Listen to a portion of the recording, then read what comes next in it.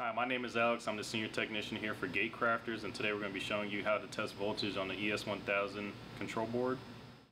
So to start off, we're going to go over the draw of the control board. This is important because people do run the system solar. The draw at rest is 20 milliamps. When you go into operating the parameters or operating the gate, the draw is going to go up to about 100 milliamps. The first terminal I'm going to go over here is the light terminal. This is going to pulse around 1 to 8 volts DC of about every half second. And this is going to make the light pulse on and off during the operation of the gate.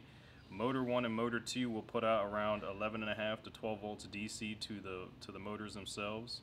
This is the limit wiring for the limit switches to set up to stop the gate in the open and closed position.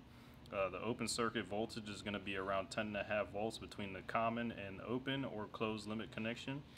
This here is the photo cell for powering low voltage accessories. The low voltage accessories like an exit wand or a hardwired keypad, things of that nature, are going to be wired here for power. This is also to set up a photo cell, also known as a safety device. You have photo, ground, V plus, and 12 volt. Between V plus and ground, you're going to get around 10.5 volts.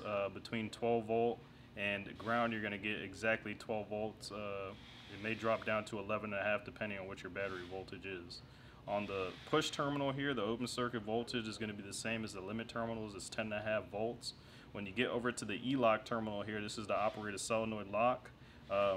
It'll only trigger from the closed position when going open for a pull to open installation, and vice versa for a push to open installation. You're going to get exactly 11.8 volts here. Sometimes it'll fluctuate, like I said, depending on the voltage of the battery.